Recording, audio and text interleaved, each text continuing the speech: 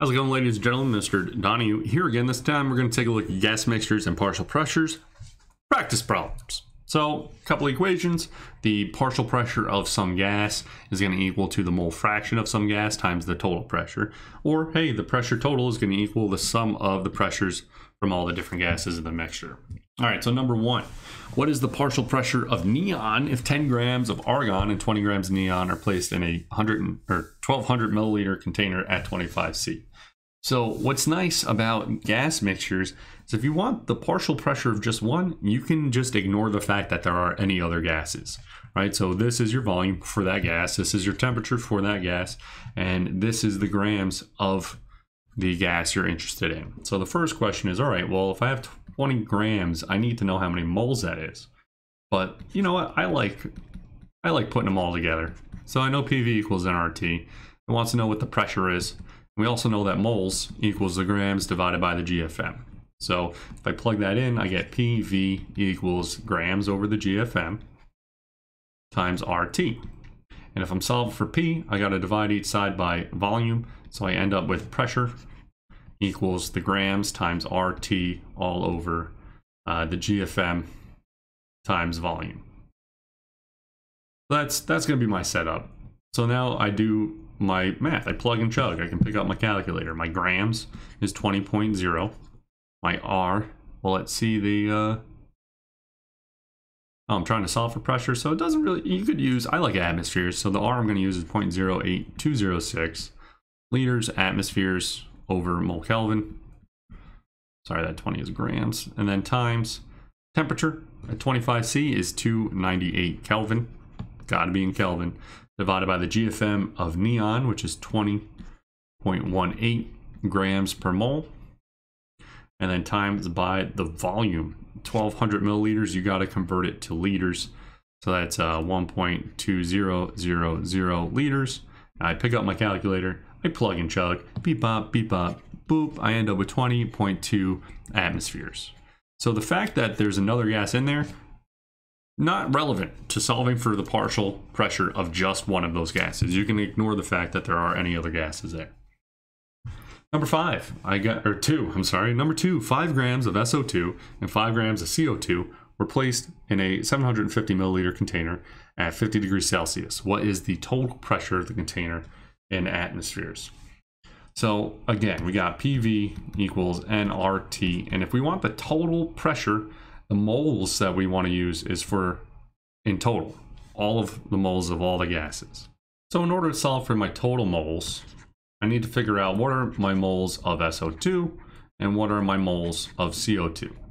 So I do that math. All right, moles of SO2 is the grams of SO2 that I'm using divided by the gram formula mass of SO2, which, you know, TV movie magic, I found off screen to be 64.07.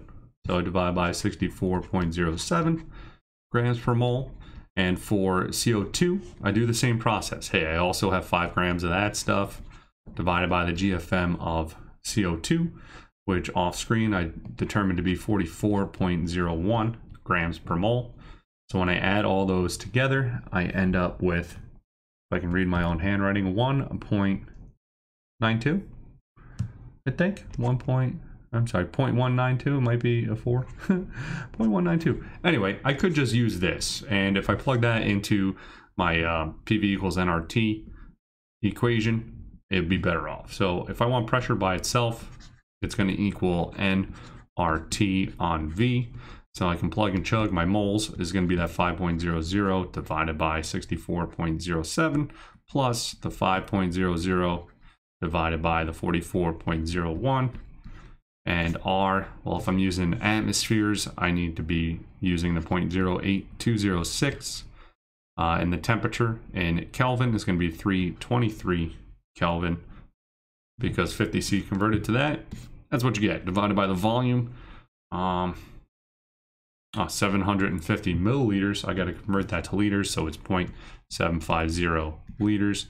And when I plug and chug, I end up with 6.77 atmospheres.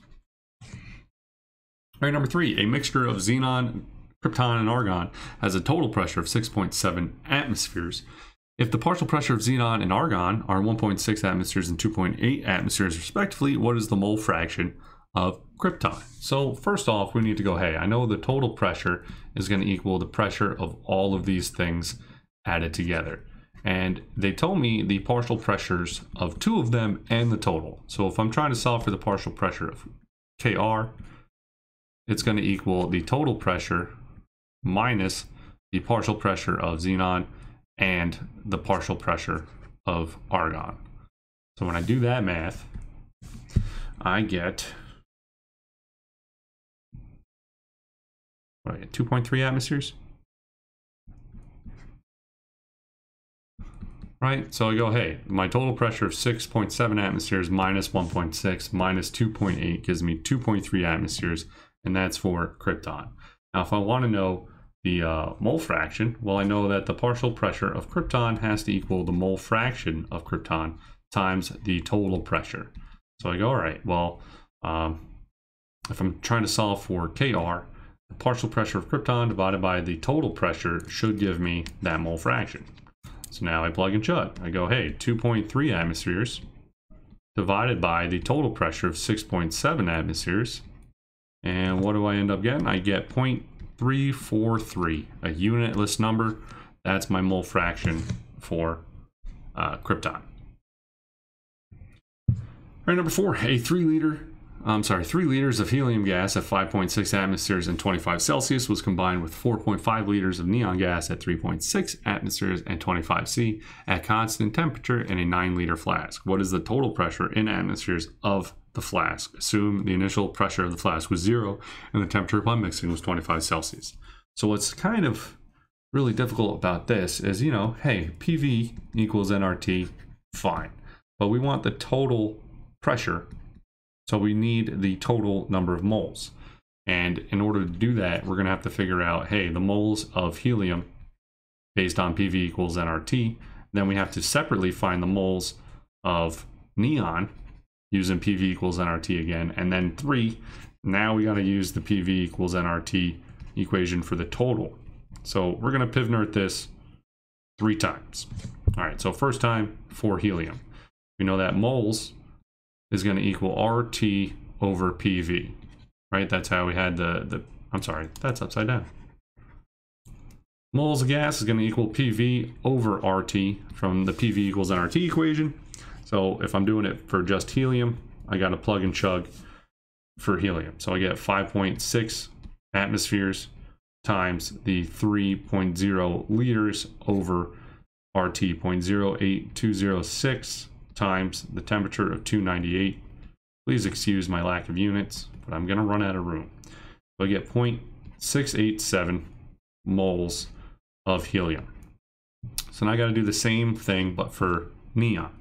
Moles of neon equals PV on RT for neon. So I look at neon, it says 3.6 atmospheres, 25 C, 4.5 liters. So the pressure, 3.6 atmospheres times my volume of 4.5 liters divided by 0.08206 for my R times my temperature of 298 Kelvin.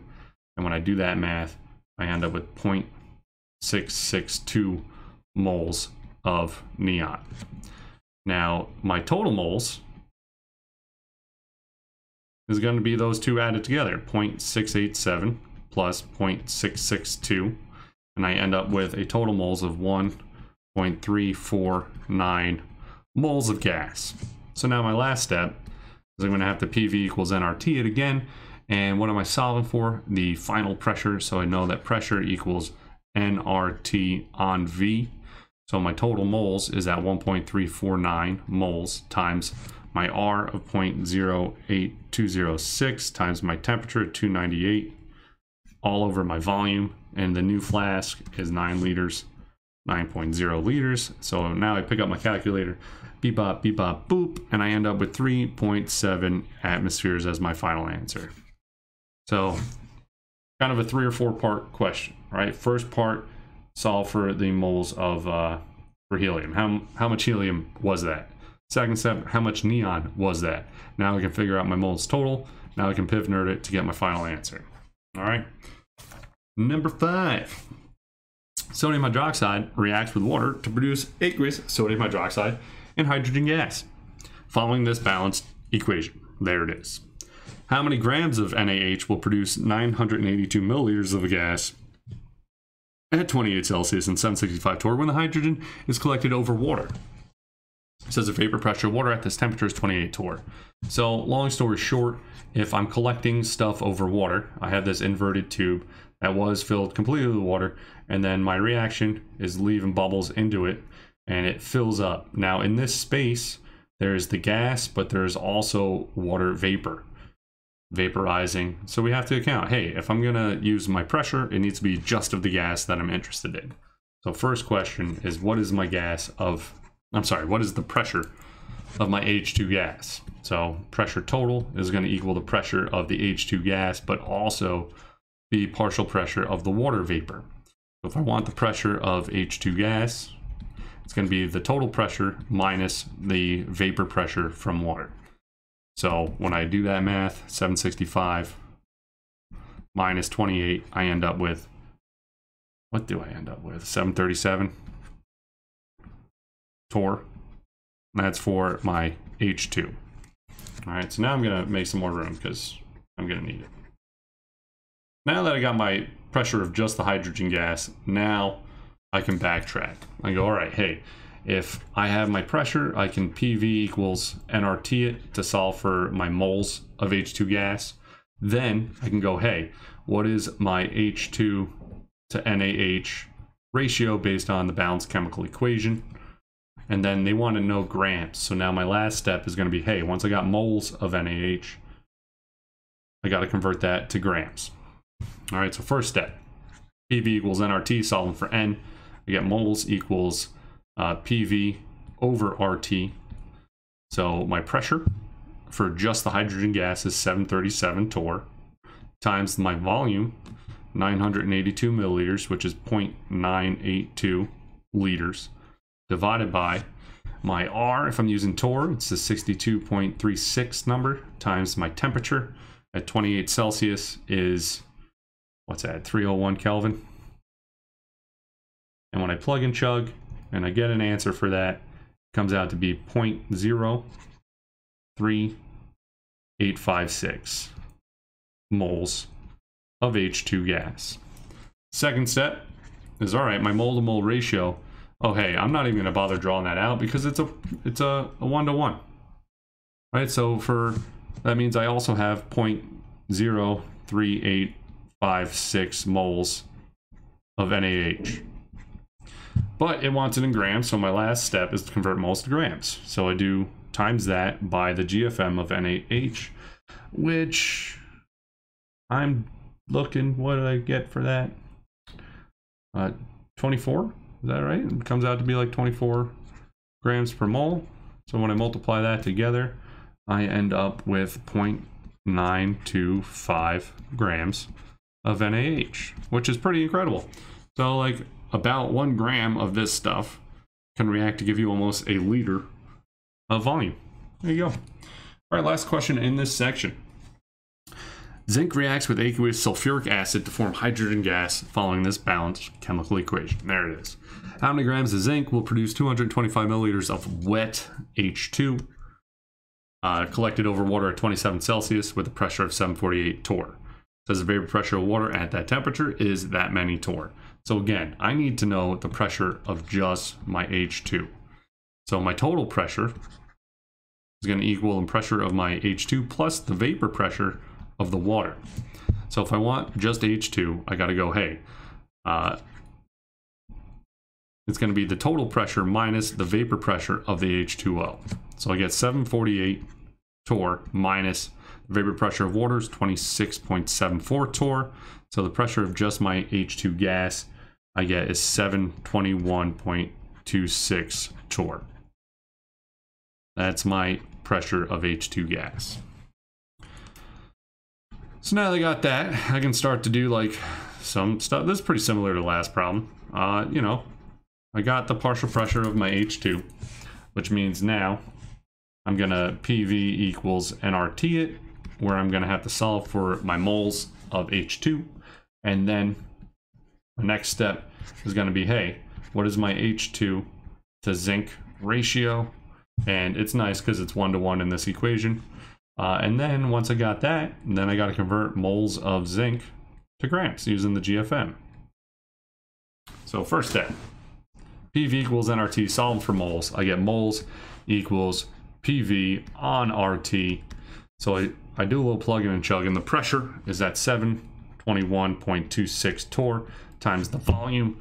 Well, let's see, 225 milliliters is 0.225 liters divided by R. If I'm using torr, it's a 62.36 number times my temperature. 27 Celsius comes out to be, what's it, 300 Kelvin? So when I plug and chug and I get my answer, it comes out to be 0.00867 moles of H2. Next step. Well, I'm not even going to draw it out. It's a 1-to-1. So that tells me that is also the moles of zinc. I have 0.00867 moles of zinc needed to make that much H2. So now my third step, just convert that to grams. You get 0.00867 moles of zinc times by the gram formula mass of zinc, which is 65.39 grams per mole. That's a multiply. And then I end up with 0.567 grams as my final answer. All right, I hope you found that helpful. See you in class. Goodbye.